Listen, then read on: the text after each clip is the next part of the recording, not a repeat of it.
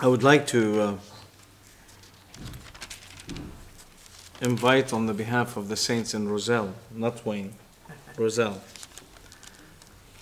the saints of God to come to their annual conference in Roselle, New Jersey. They have a conference coming up 2 weeks from yesterday. And I am sure they would love to have you.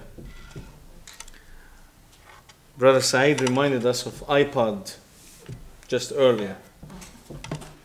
It's the days of the I generation. I tell my kids and the young people, the only thing I'm acquainted with is ice cream and IHOP. They can be acquainted with iPod. I'm acquainted with ice cream and IHOP. But it's an unfortunate thing that it's a generation of the I. And believe it or not, there is a subtle message that's being related to mankind that is I, myself, and me. We might accept certain things and say there's value in them, there's something unique about them, they are helpful, they are tools given to us, they are helpful, but sometimes it's also good for us to examine the source. And what is the message that is related to the I generation? It is the I, myself, and me. And that these three elements are totally contrary to the person of the Lord Jesus. The Lord Jesus, it says, He pleased not Himself. There was nothing in this blessed man, although He is God Himself, although He is the creator of all things, He have every right to do everything to His own pleasure. As God, it says in Revelation chapter 4, when they were surrounding Him and they are declaring that He is worthy of riches and dominion and greatness, He says, "For Thou hast created all things, and for Thy pleasure were they created." So as a blessed God, He has every right to delight in things that He creates. But as a blessed man, He was not acquainted with the I generation. It was not that He pleased not Himself, but His object and desire was to please His blessed God. I look to the Lord of what the Lord might have for us. And I have to say that sometimes when you come after a remembrance meeting, it warms my heart just to think of Him. So the saints have to forgive me about the gates. And I trust that the brethren will have plenty of time, which we have. We are exhorted to redeem the times because the days are evil. And the redemption requires sacrifice, right? When the Lord redeemed our souls, He was sacrificed. And when we need to redeem our time, because the excuse we always give is that there is no time. There's no time. Everybody is so busy. No time. And the scripture comes and it says, redeeming the time because the days are evil. So if the Apostle Paul will encourage us to redeem the time, then it requires sacrifice. And if it requires sacrifice, then you and I have to be able to set time aside to delight ourselves in this blessed, wonderful Savior we have, the Lord Jesus. So I want to talk about His greatness. I want to talk about His person. I want to talk about where He is right now. I want to talk about Him occupying the throne. And I want to talk about Him in a coming day, when everything will be set right and we are ushered into new creation. So turn with me, please. I want to read three portions. One in the Old Testament, the second one in the middle of the Old Testament, and then the last one in the last book of the New Testament or of the Bible. So the first one in 2 Corinthians chapter 9, 2 Chronicles. You see, I was thinking of... Thank you. 2 Chronicles chapter 9 and beginning from verse 17. And it says over there, "And the king made a great throne of ivory and overlaid it with pure gold. And the throne had 6 steps with a footstool. a gold fastened to the throne. And there were arms on each side at the place of the seat. And 2 lions stood beside the arms. And 12 lions stood there on the one side, on the other upon the 6 steps. There was not like made in any kingdom. I want to highlight that verse. There was not like made in any kingdom. The book of Isaiah, chapter 6. And before I go to chapter 6, I just want to read one verse from chapter 1.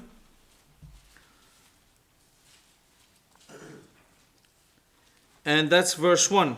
The vision of Isaiah the son of Amos, which he saw concerning Judah and Jerusalem in the days of Uzziah, Jotham, Ahaz, and Hezekiah, kings of Judah.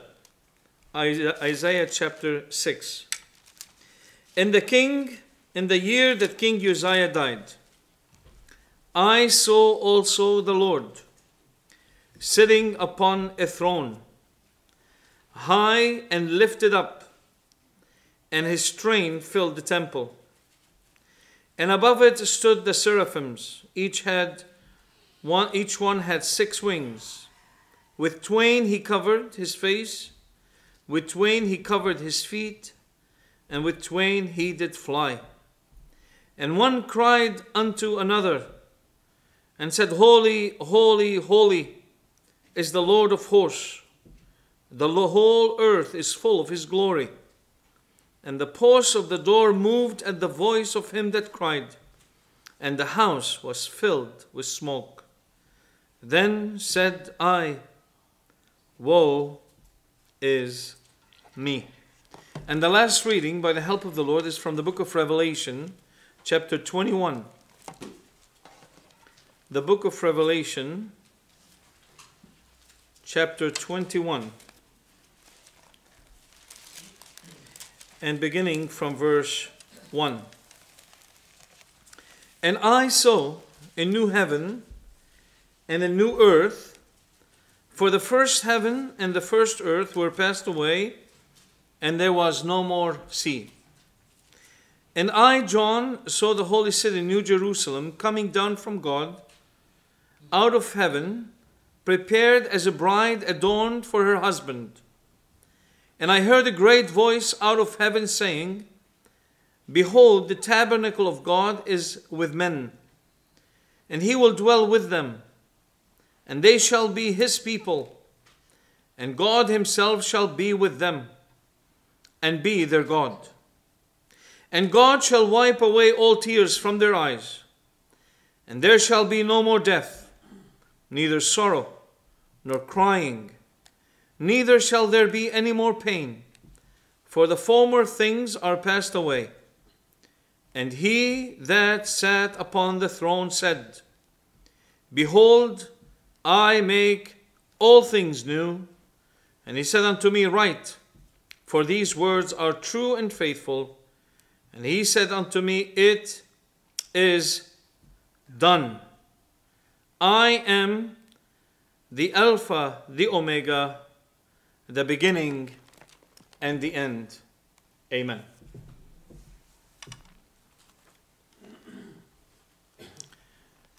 The orderly time that the ministry should be finished by,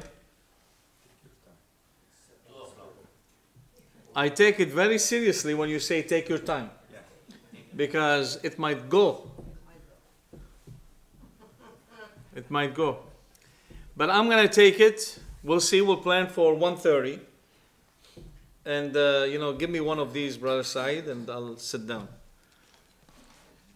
But there's no greater occupation for the saints of God other than the person of Christ. We might be able to talk about gates and learn tremendous and profound lessons from them about shepherding care, about evangelism, about the old paths that we are exhorted to walk into.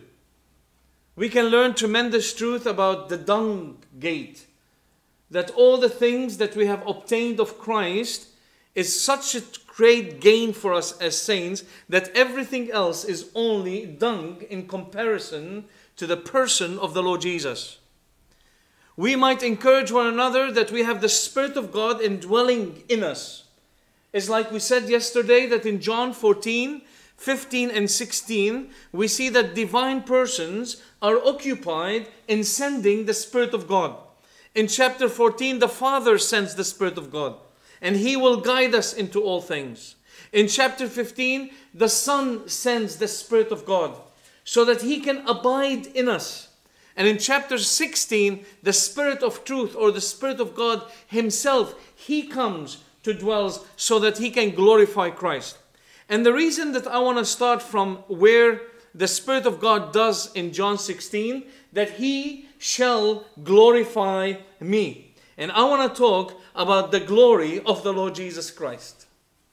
There are great men in the scripture, and we can rest assured that God raised these godly men and these godly sisters so that each one of them can present us with a feature that speaks of Christ Jesus.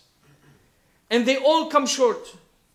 You know what? It was said that the most perfect type of Christ might be the material of the ark, because we never read of any weakness found in the ark. There is the pure gold that speaks of divinity, and there is the acacia wood that speaks about His perfect humanity. We never read of any weakness found in the ark. That's why we say that the perfect type, or the closest type of the Lord Jesus, is the ark Himself. And this is why when the ark rested in the book of Chronicles, we don't read that there was the rod of Aaron. We don't read that there was the pot. But we read that the only two things, or the only one thing, that was left in the ark in the book of Chronicles when the ark rested was what? Was the two tables about the commandments of God. So now the ark rested, and the only thing that is still in the ark was these two tables. What is it? What is God trying to teach me as a type of the Lord Jesus? Brethren, the only thing that will ever remain in heaven, no more the priestly service of Christ to help the saints of God, to support the saints of God, right? Right now we need much help, believe me. We need much help. And because we need much help, God has made Christ Jesus as our great high priest. What? He helps us, the scripture says, with our what? Infirmities. You and I have infirmities in this world, and the only way we can go ahead with it is when we depend on our great high priest. So when the ark rests, when God rests with everything He has done, there is no more need for the rod of Aaron, right? There's no more need for it. Because I don't need anybody now to sustain me in the wilderness or to help me with my infirmities, because when we reach home, we can rest assured, brethren, there shall be no more infirmities. The other thing that was not in the ark was the pot of manna. Just to remember, in the ark there were three. The Aaron rod, the pot of manna, and the two tables of stone. But even when the ark rested, there was no more the pot of manna. The manna was given, there is different food. And you know what, brethren, believe it or not, when people tell me, why do you like food? They tell me that. Why do I like food? Because I tell them God loves food. God, from the beginning of the pages of Genesis all the way to Revelation, has given the people of God different food for different occasions. He has given them every herb to eat. He has given them the Passover lamb. He has given them the manna. He has given them the corn of the land. He has given them the Lord Jesus as the true food for the soul. But the manna was a food to sustain us in the wilderness. So because we are no longer in the wilderness when we reach home, then the manna is absent. So the only thing left is the two tables. What is it? What is about the two tables that is in the heart or in the middle of the ark that remains eternally when the ark rested? By way of type, of course. This is what speaks when the Lord Jesus spoke. He spoke about the ark or about the law in two words. Love God and love your neighbor as yourself. And brethren, the only thing that we will sing and burst of praise through the endless ages of eternity is that this blessed one, the Lord Jesus Christ, is the one who loved God and who loved us to the measure that He gave His life for us. That's why when the ark rested, the only thing that remained in it were the 2 tables of stones, because it speaks of love. You know, when you take it by way of type and you look in the scripture, these 3 things that were in the ark speaks of faith, hope, and love. These 3 shall abide, 1 Corinthians 13. But the greatest of them all is what? Is love. Because faith will be replaced with sight. Trust me, dear brother, let's live by faith here. You're not going to live by faith in heaven. So many of us, we panic about everything. Where's the confidence? Where's the faith we have in God? We're not going to enjoy it in heaven. We're going to enjoy it here. So you might enjoy this wonderful principle of faith that God has given us. So faith, and there is hope that we love to see Him. We love to be in His presence. But when we are ushered into heaven, there is no more hope. There's no more faith. There's no more hope. What remains? Love. And this is the only thing that will ever rest in the heart of the Lord Jesus. That He is the one who loved God. And He is the one who loved man. And this wonderful song of the redemptive love of Christ will occupy the saints of God eternally. This is the wonderful thing about Christ. But when it comes to men, some people would say Joseph was the most closest type of the Lord Jesus without any failure. I dare to say, I don't accept it. Joseph had one thing that brought him short of the type. And I like it this way. Believe me, brother, I like it this way. I don't like to see anyone as a man being a perfect type of Christ, because there's always something short. Where was the shortage of Joseph? Joseph, in every way he behaved, you would say, wow, this man is like the Lord Jesus. He is a perfect type. Brethren, he was almost a perfect type. The only thing that Joseph missed was discerning the mind of God in blessing. You still remember when Jacob wanted to bless his children? And Jacob said, listen, let me bless the children. And how did he bless them? You remember? Young ones, do you know how he blessed Jacob, how he blessed his children? Crossed his arms. He blessed the young one more than the old one. But he blessed on the foundation of the cross of the Lord Jesus Christ. Think of it for a moment. That when Jacob blessed his children, he could have easily blessed them this way, right? We will bless this way. We would lift our arms and bless if you want to bless. But when it came to the source of blessing and the foundation of every blessing that mankind would receive, it can only come on one ground and one ground alone. And that ground is the cross of our Lord Jesus Christ. No wonder that the scripture tells us that Jacob crossed his arms and blessed them. Joseph did not understand the mind of God. He says, let it not be so, my father. Let it not be so, my father. He said, you sit, son. I love it. It reminds me of Naomi with Ruth. Sit, my daughter, sit. For the man shall not rest. For the man shall not rest until he fulfills it. Brethren, Christ will not rest until you and I are home. Are home. How wonderful. So, God brings different men and different women. Brings them into the scene so that we can know more of the greatness of the Lord Jesus. One of them is Solomon. Solomon is a unique personality. He speaks about the Lord Jesus as the one who shall reign supreme over this earth. Solomon comes from the word peace, Sulaiman. It brings from the thought and the foundation of peace. You see, everything that God has given the people of God was always related to peace. You know that? You might say, Brother John, clear it out before you. When he has chosen a city, he chose a city by the name of Jerusalem. And Jerusalem means, the word of Jerusalem means double peace. Well, you would say, well, why would God occupy us with double peace? Well, peace has a double meaning.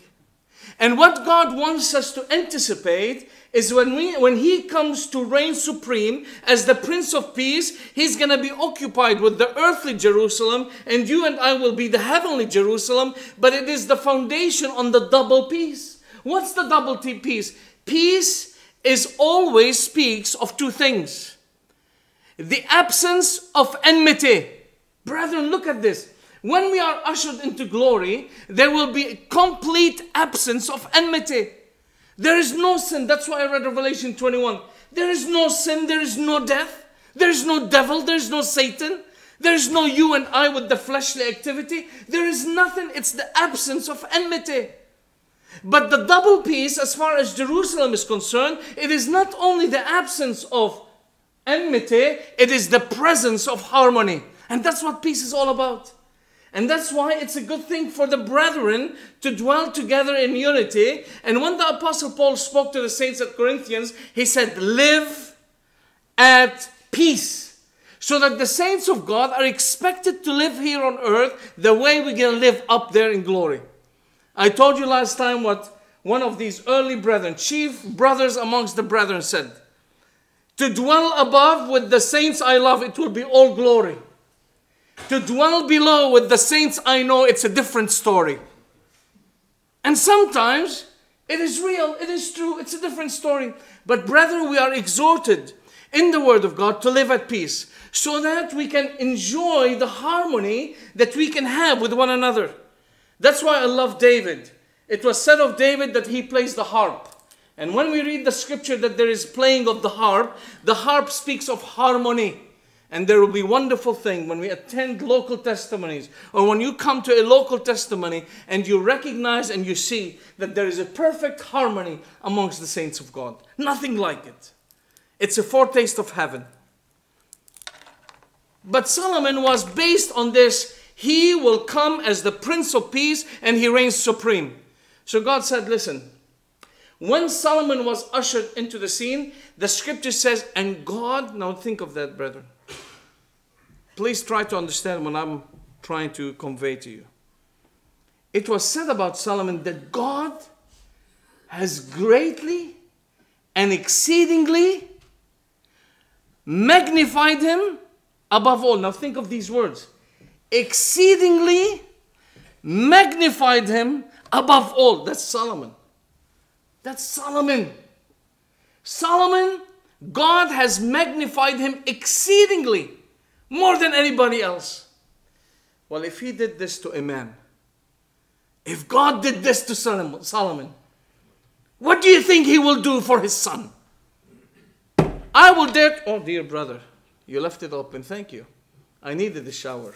Yes. What would he do to his son? I always like to suggest to my brethren that God will move the universe to make his son supreme. He will shake the universe.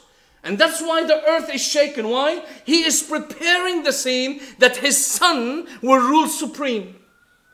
We talked yesterday, we were having great fun about Gaddafi and about this guy and about that guy. But there's coming a day. There's going to be one that will reign supreme over all nations. And just let one rise their ugly head against him. Just one. One person. Let him raise his ugly head against my Lord and Savior. He will be dealt with immediately. You tell these things in our times, in a world of democracy, you say this is not humane. Well, you know what? What do you mean? God has set upon his holy Zion, his cornerstone. He has set up a king. And there is a king that will reign supreme in this world. If you are without the Lord Jesus, I'm still going to exhort you. Another occasion, another period that God is extending his love to you. And God is extending his grace to you. Today, if you heard my voice, harden not your heart. Today is the day of salvation. That's what the scripture says. So today, this afternoon is a day of salvation. Don't postpone it anymore. Don't put it on the shelf, because God has appointed his king to rule over Zion. And the Lord Jesus is going to come soon. And he's going to reign supreme. And if you are without the Lord Jesus Christ, even this afternoon, the moment is coming.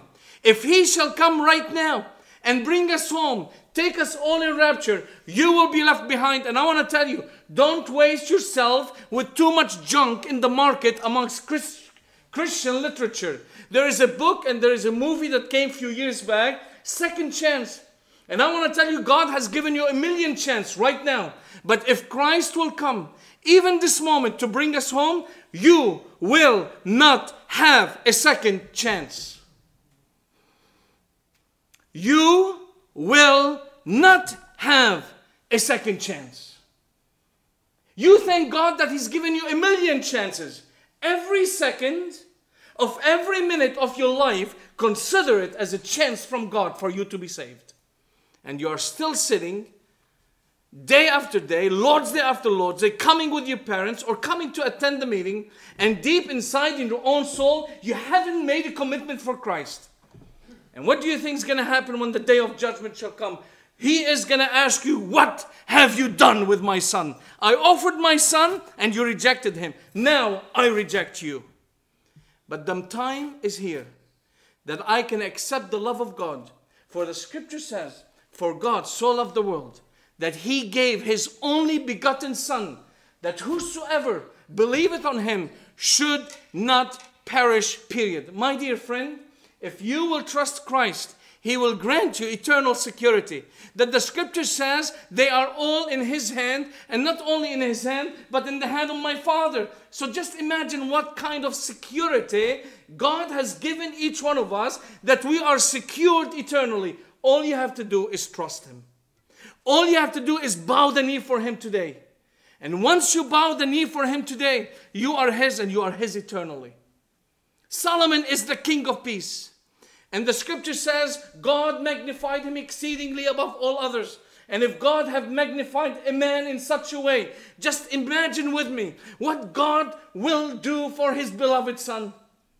And I'm going to bring the types. He made a throne. And it says He made a throne, and the king made a great throne.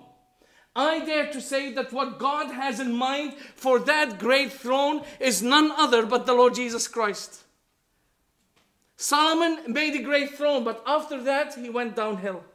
He started going after strange women and so many things and so many. He destroyed the type. He came short of the type. But when God was moving the heart of Solomon, He made a throne of ivory, and the scripture says it was a great throne. No wonder Solomon was the one who wrote the 3 books. Solomon wrote 3 books. He wrote the book of Proverbs.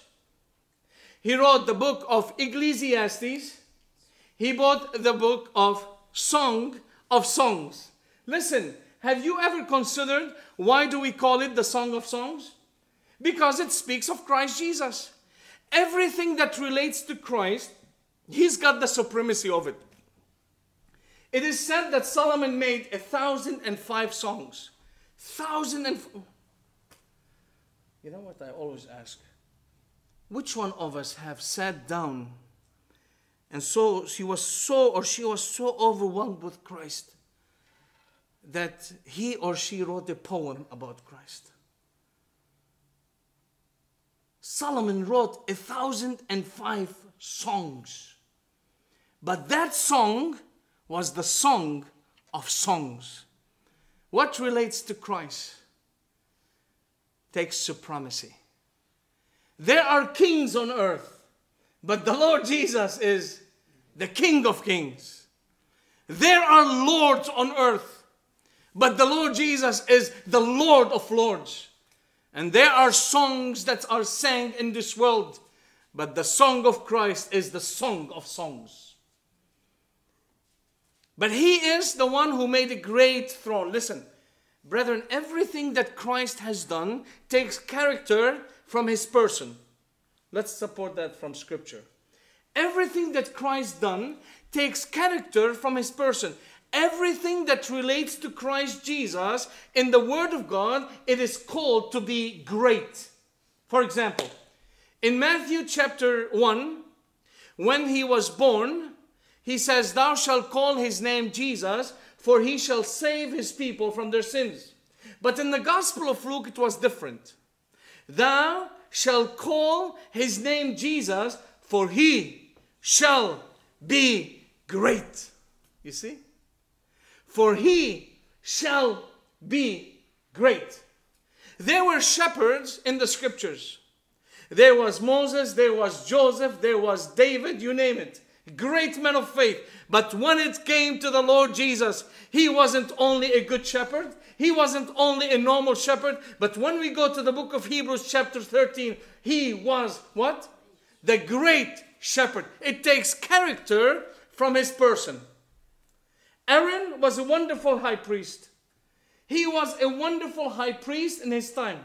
But when it came to the Lord Jesus, he was not only a high priest, but the book of Hebrews calls him, we have a great high priest. It adds the word of greatness to his wonderful offices because it takes character from his blessed person. Even the work of salvation. Listen, there were other men that have delivered the people of God. Moses was the deliverer in the sight of the nation of Israel. And he delivered them. It says, and I delivered you from Egypt. And God used somebody like Moses. But when it came to the work of salvation of Christ Jesus, it says in the book of Hebrews, how shall we escape if we neglect what? So great salvation. Everything that belongs to Christ is considered great. And my dear brethren, this morning for these few moments, it is my desire to engage in our hearts with the greatness of the Lord Jesus Christ. He is the one who sits upon the throne presently. This morning we have remembered what he has done on Calvary's cross. We have remembered the price of atonement. We have remembered how he was thrown into a grave where no man was there. We know why. That there should be no man in that grave. Do we know why? The Lord Jesus, when he was buried, it was of necessity that he was buried in a place where no man was laid there before. Do we know why? I'm going to tell you why. It was of necessity that that grave was never touched with another dead body. Because God wants to show openly that even if man said, okay, we believe that he was raised, like the old man during the days of Elisha, he was brought to be buried, his bones touched the bones of Elisha, and he was revived. So if there was another man in that grave, people will take the same argument. People would say, well, okay, if he was raised, then his bones must have touched the bones of a prophet. God said, no. I'm going to take this argument away and I'm going to put my son in a grave where no man was ever there before. That's why was Christ buried there. But he was buried and raised on the third day, seated on the throne presently. And this great white throne that Solomon has made, it was made out of what? Ivory. What does ivory speaks to you? Ivory in the scriptures speaks of death. When you wanted to obtain ivory in the older days, that animal was put to death to obtain the ivory. And the one who's got the right to sit upon the throne, not any normal man, not any kind of man, the one who's got the right to sit upon the throne is none other but the one who went through death. And when we go and look toward heaven, there is a hymn we sing in hymn number 98, gazing on thee, Lord, in glory, while our hearts in worship bow. When we look toward glory, we see one that sits upon the throne, not only as a blessed God, but he sits upon the throne as a blessed man as well. He has every right to sit upon it because of two things: the greatness of his person and the greatness of his work. And when Solomon built that great throne, it said it was out of what? Ivory. It was out of a place of death. And the Lord Jesus is the one who went through death and have full victory over death. And now he's got the right to sit upon the throne, supreme above all. And that throne, it says it has 6 steps. And when you consider the 6 steps, it speaks to us about the birth of Christ, about when Christ was 12 years old, about when Christ was 30 years old, about when Christ died on Calvary's cross, about when Christ was buried, and about when Christ was ascended. There are 6 steps in the life of the Lord Jesus Christ. This is a throne out of ivory with 6 steps. And every step we take, dear brethren, because we're told what? Let us approach the throne of grace. We have the right toward the throne. There is the throne of grace. There is the throne of glory. Amen to it. But we have the right to enter into the throne. So let us in boldness approach the throne of grace. So as we're taking steps toward the throne, one step is to consider the birth of this blessed man. As I said yesterday, there was never anyone that was ushered into this world that was born a king. There was nobody that was still in his mother's womb that was called upon that baby, my Lord. You remember that? When the Lord Jesus was in the womb of Mary, Elizabeth, she would say when Mary came to Elizabeth, Elizabeth will hear her child, John the Baptist, leaped. And right away she said, who am I? That the mother of my Lord. Dear brethren, what a blessed person. That there is a godly woman that considered the Lord Jesus from the womb. Still in the womb of Mary. He was my Lord. He was my Lord. Just from the womb. And for us as Christians, He is high, exalted, seated on the throne. And we don't know the value of His Lordship in my life. We do whatever we want to do. We forget that we are bought with a price. Our bodies are not our own. We have a Lord to answer to. We do whatever we want to do. Elizabeth considered this blessed baby in Mary's womb. He was my Lord. Who am I? The mother of my Lord. When Mary of Magdala went to the cross, she was looking for a dead person. And she told the gardener, they have taken away what? My Lord. Well, Mary, who's your Lord? He's a dead person. No. Dead or in the womb, He is my Lord. And as I said before, we take His Lordship very lightly. His birth was so tremendous to this earth that the universe never witnessed a man like this man. A man like this man was never seen before. It was said now the second step in the way he lived as a 12 years old, sitting in the midst of the scribes, and he says they were amazed with the questions and with what? He didn't only ask questions. You know, He asked questions. Young people, listen. The Lord Jesus, when He was 12 years old, He was setting an example for a 12-year-old individual. Whether you are a boy or a girl, ask questions. Questions are good. The Lord Jesus, as a 12-year-old, He asked questions, but not only He asked the questions, but He also answered the questions. You follow the steps of the Lord Jesus. As a young man, it says, and He subjected Himself to Mary and Joseph. Listen, young ones, I tell you like my own children. We're living in a world that the world encourages the children. You know what? Don't let your father, your mother, slap you one. One time, my son did something. I said, come talk to me. So when daddy says to them, come talk to me, they know. My son would say, can't we talk here, Dad? I said, no, talk to me. So we go upstairs. And I had to do what I had to do. Barbecue, a little barbecue. You know? So a week after that, he comes home and he says, well, I was in school, Dad, and they were talking about DIFUS. DIFUS? It's called DIFUS? You call people when... I said, that's fine. 3 months later, something happened. I just slapped him on the hand. I said, don't you ever do this on my table. And by the way, here's the number of DIFUS if you want to call them. DIFUS? What is this? The world is trying to encourage our children to live the way they want to live, to do the things they want to do. But when the Lord Jesus was 12 years old, the scripture says, and He subjected Himself to Mary and Joseph. He was an obedient son. And in the scripture, you children, you can smile and give me a smirk. But in the scripture, when the scripture says, children, obey your parents in the Lord, let me tell you. You ready for the reasons why? Let me give you the reasons. A list of reasons. For this is right. Period. There's no reason to give you. Well, Dad, why can't I do this? Because you can't. The scripture never said, children, obey your parents because.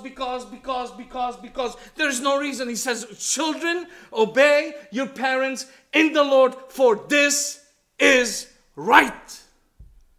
So don't ask your parents for excuses and why this and why not. The Lord Jesus, the second step, the way he lived as a 12 years old, he was a remarkable child that he was subject to the demands of his mother, Mary, and of Joseph. By the way, the scripture says about Mary that she was his mother. Always in the scripture, she was referred his mother. But never ever in the scripture, the Lord Jesus called her my mother. In the scripture, the Lord Jesus called her woman. Woman. And that's wonderful to notice that. Because he is supreme above all. He is supreme above all. And if he called Mary one time my mother, then forget it. Without calling her my mother, and we have a big headache. Right? Without calling her my mother, we have big headache. Just imagine if he called her one time my mother. It will be a double headache.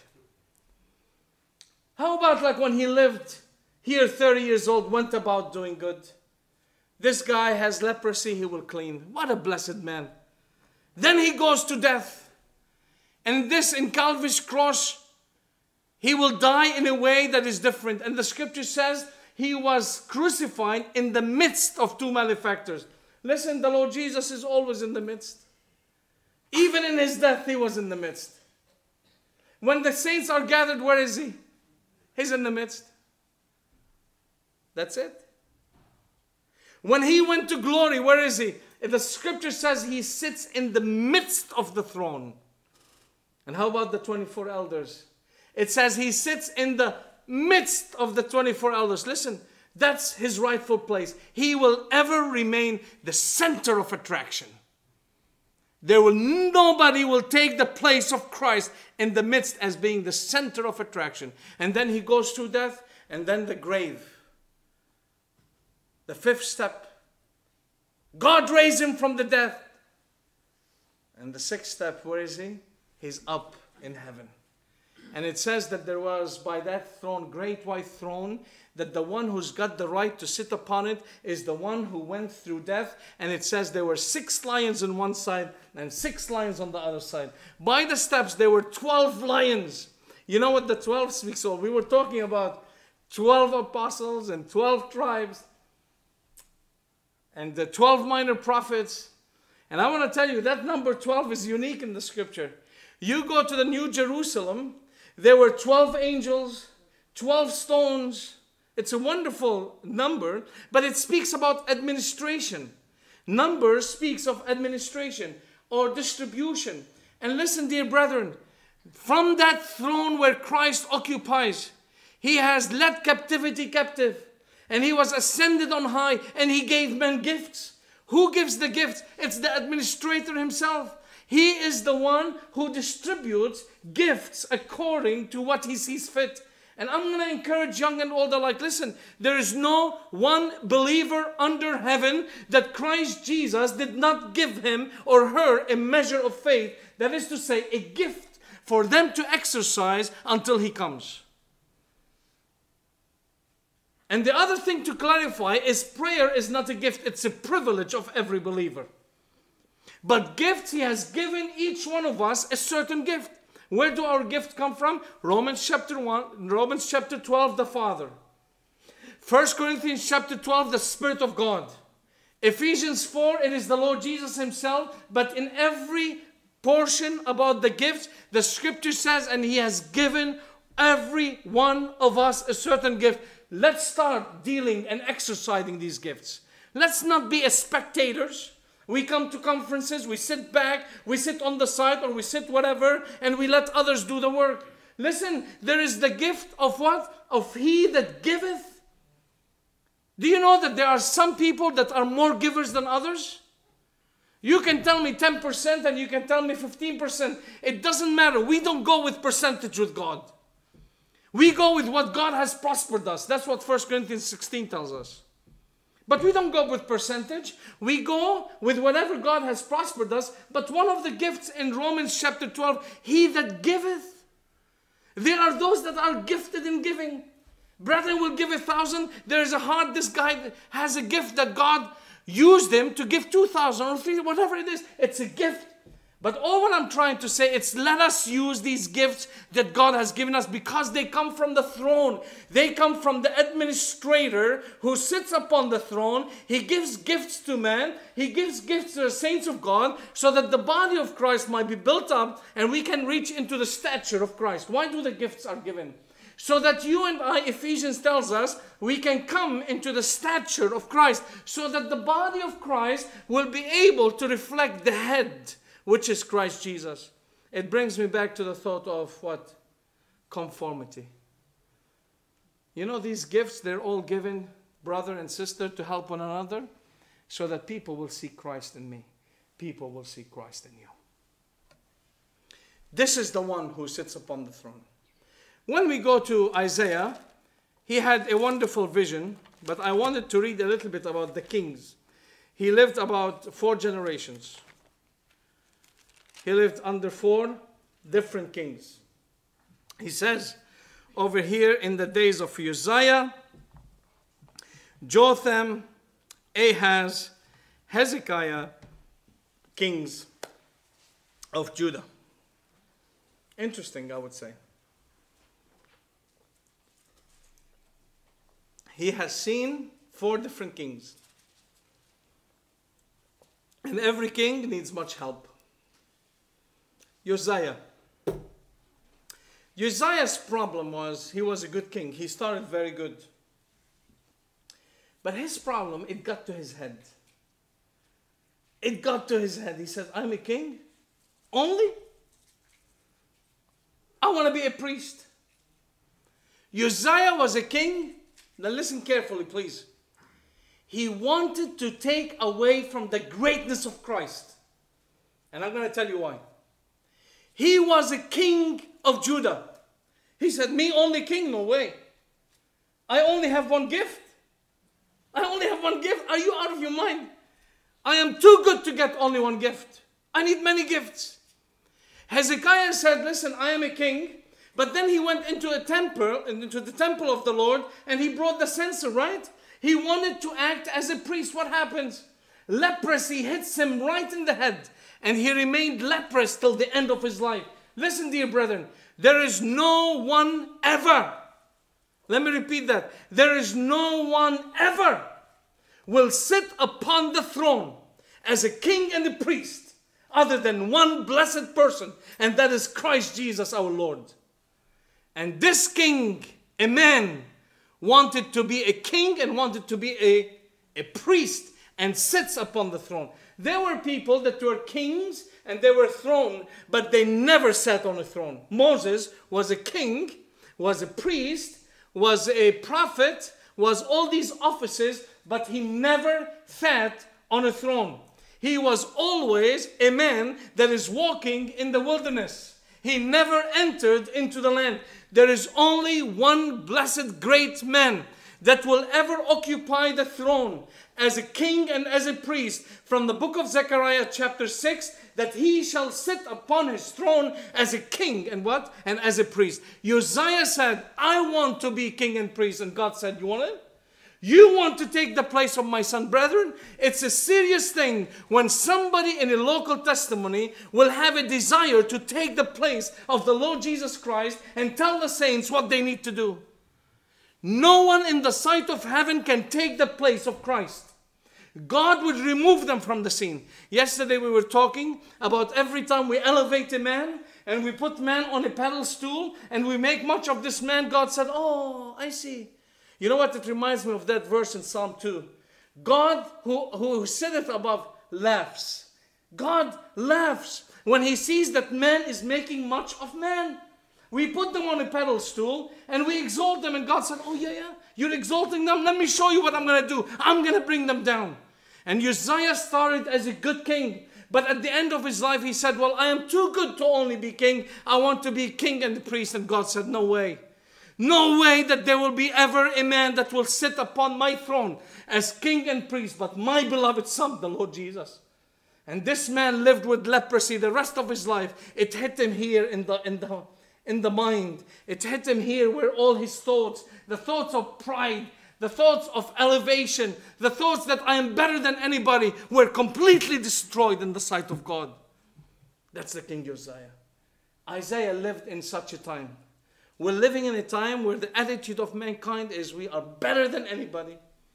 I can do whatever I want to do. There is a certain pride in every man and every woman. And in the sight of God, there is no pride. God hates the proud. And Uzziah wanted to take a place that didn't belong to him. And God said, no, I'm going to give you my answer. You have leprosy. You will be gone from this scene because only my beloved Son sits upon the throne as king and as priest. That's the first one. The second one was Jotham. He was a good king, but in his time, it says, he never entered into the temple of the Lord.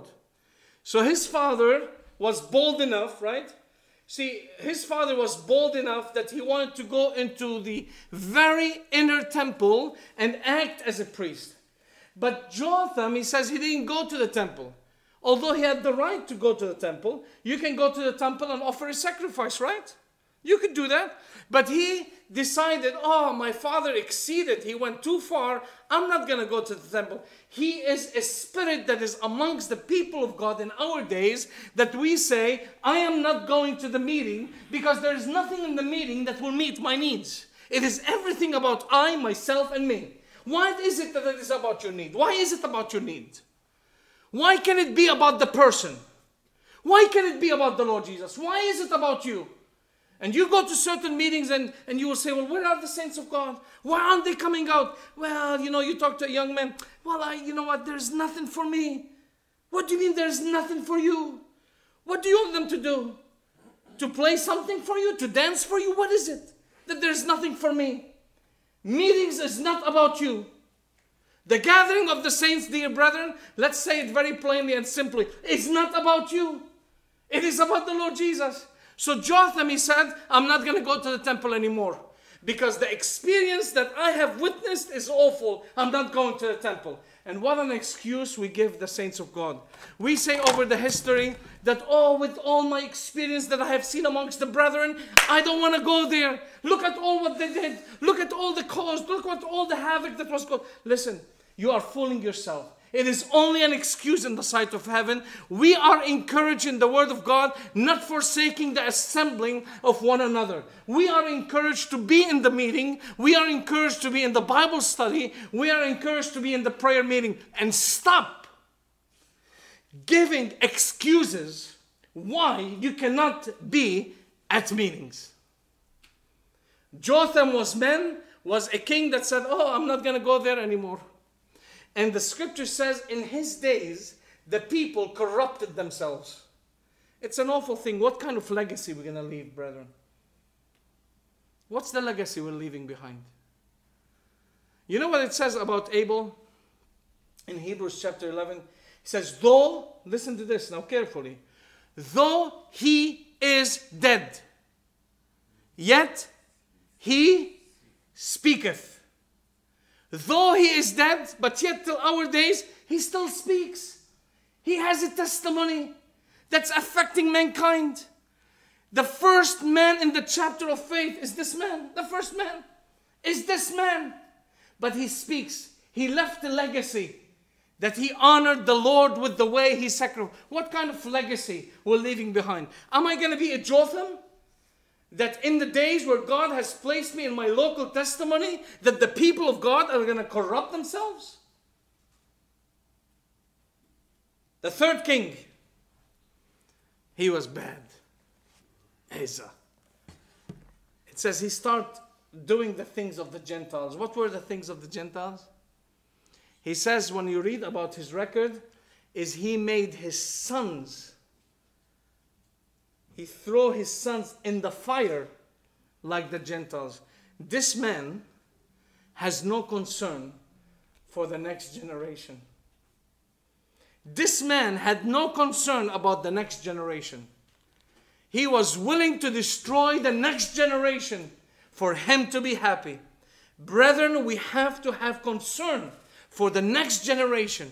We have to provide them with that which is suitable for them to be in the right condition at the right meeting. We have to care for the next generation. And the last king was Hezekiah, and he said, listen, I want peace. His heart was lifted up at the end of the days. He was a good king.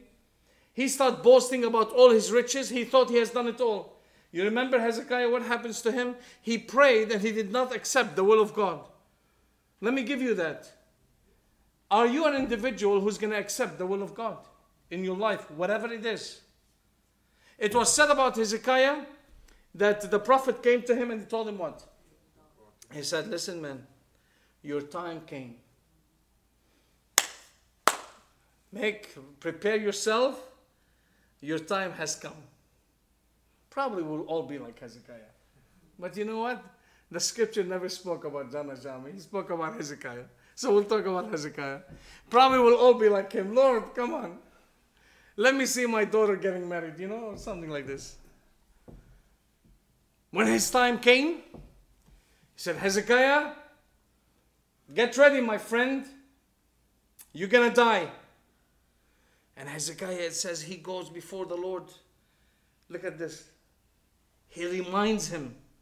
He's reminding God of all the things that he has done for him.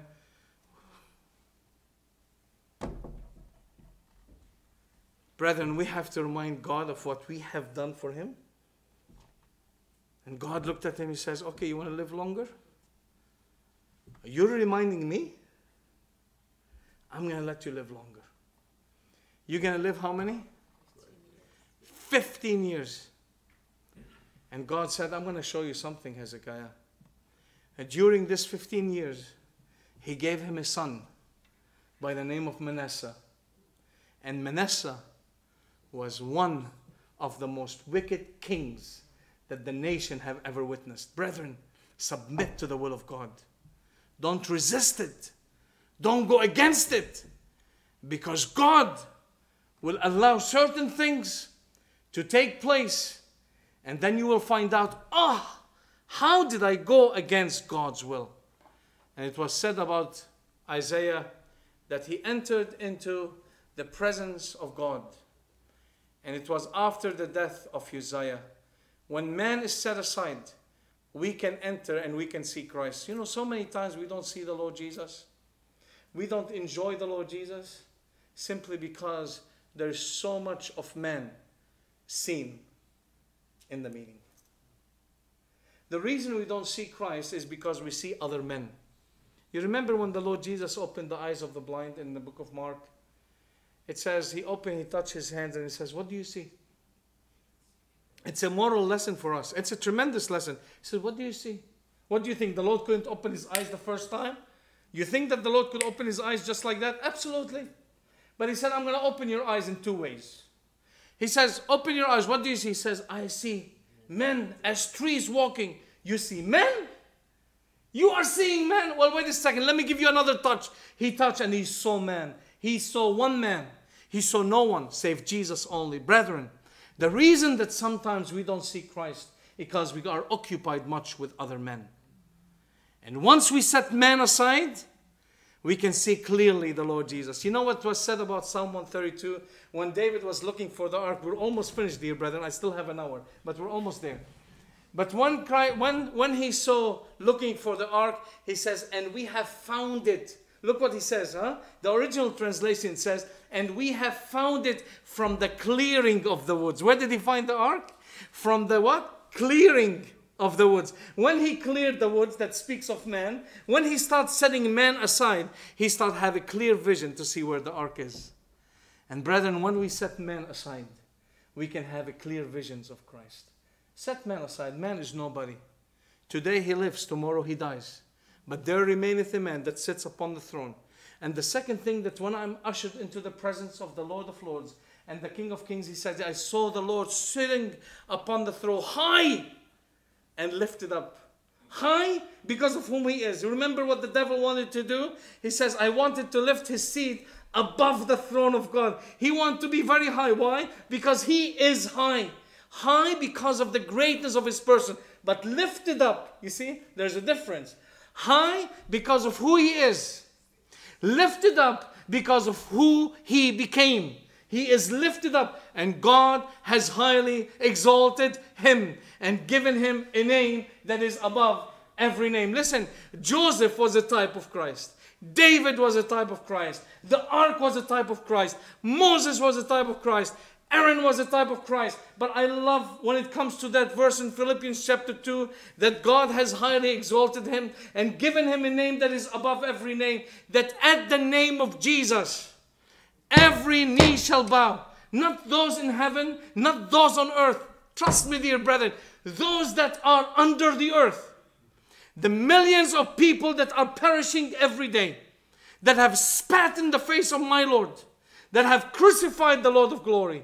Every knee underneath the earth shall bow the knee. Satan can go and mingle and do and whatever.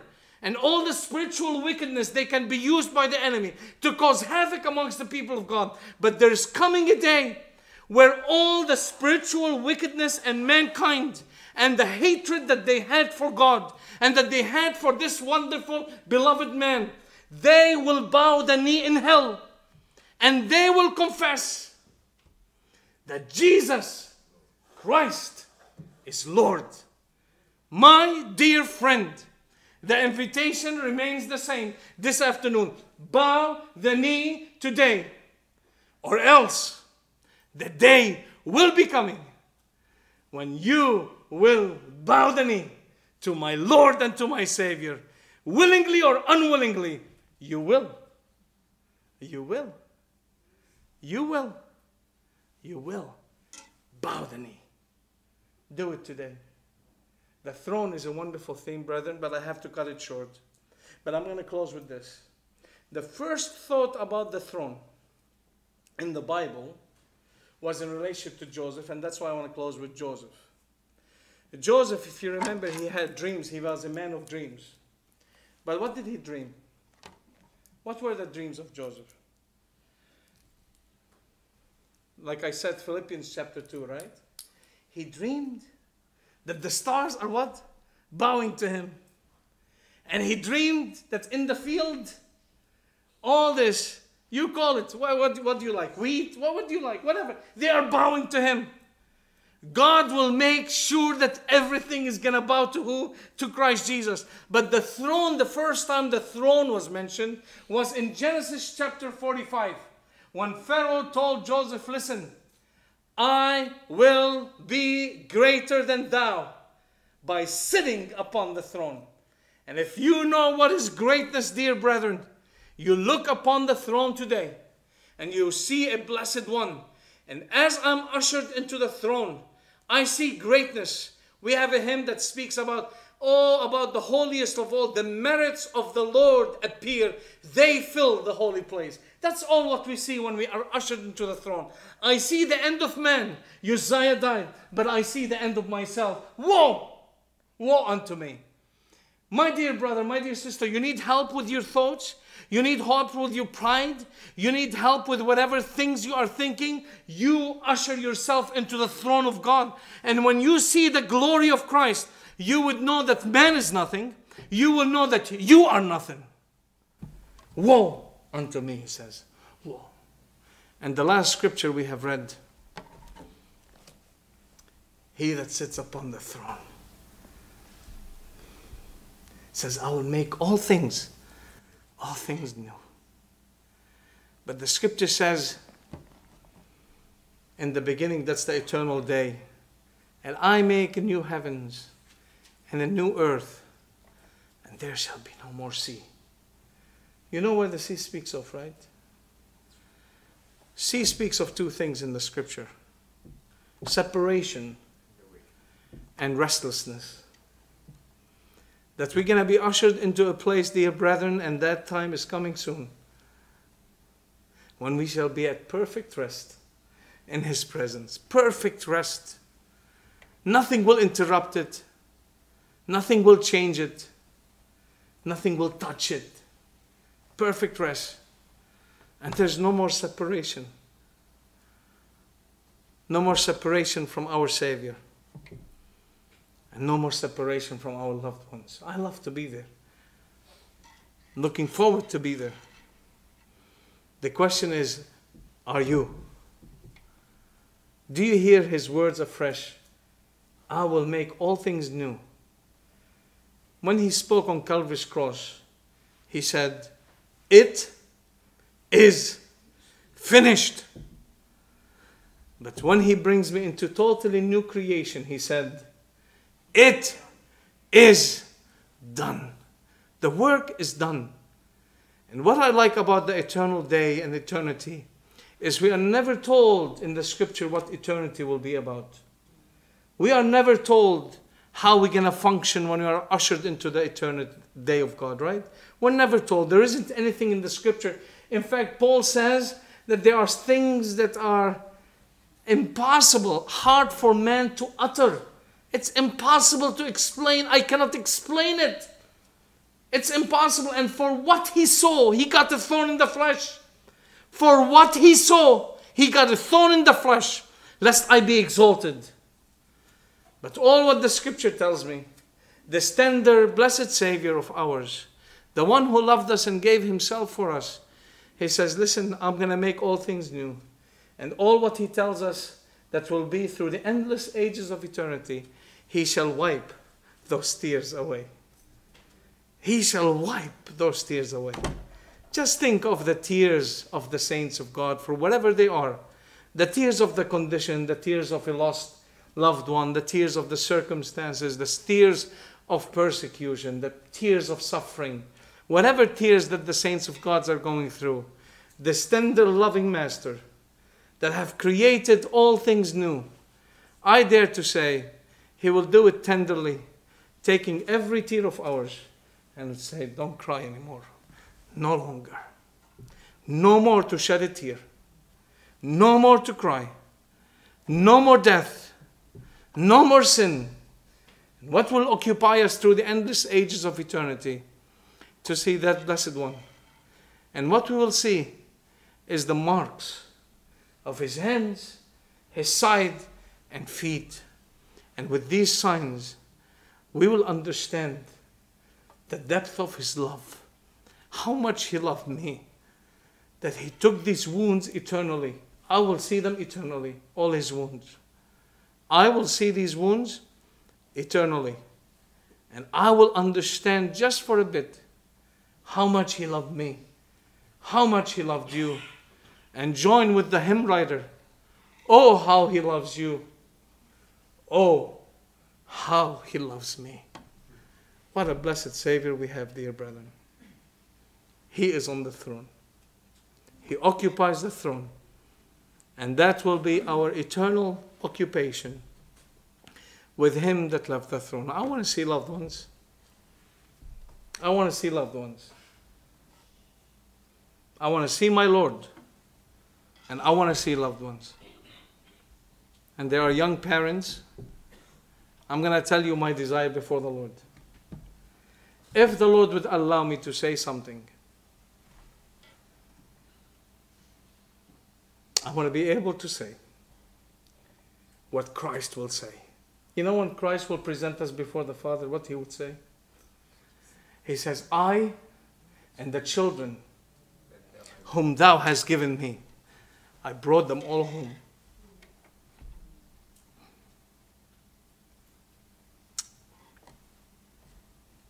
I like to say the same. Young parents, don't give up on your children. I want to be able to say to my Lord, I and the children whom thou hast given me, we're coming home. We're coming home. Are you ready to go home? I'll close with this. When Judah was speaking to Joseph and he whispered in his ears. You know what he told him? He was making a case for Benjamin. He said, please, please let Benjamin go back to his father. But you know what he whispers in his ears? He says, how could I go to my father without the lad? And brethren, how could we go to glory without our own children? May the Lord give us mercy and grace and patience, and to be occupied with the throne right now and make much of the one who occupies it. And when we reach home, I might be standing next to Brother Siri, and we will tell one another, listen, the half has not been told, and may it be so for his name's sake.